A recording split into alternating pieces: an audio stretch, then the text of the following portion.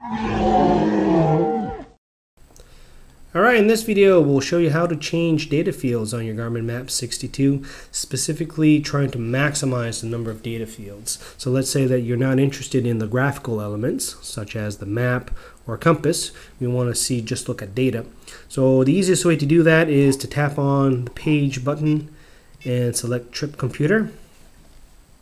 If you're using the default, this is the recreational dashboard. If we tap on the menu key, we can change the dashboard here. Let's tap on menu.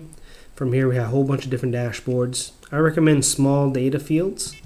That will display 10 data fields, and from here we can customize each of the data fields based on our needs.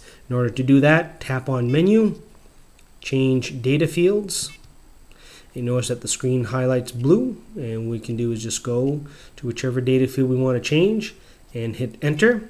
And we have all the list of fields that we have available, and you can see there are quite a lot of them. So check your manual to see which one that you want. In this example, we'll try vertical speed right here. Hit enter. Now see that it's changed. To lock it in, we hit quit.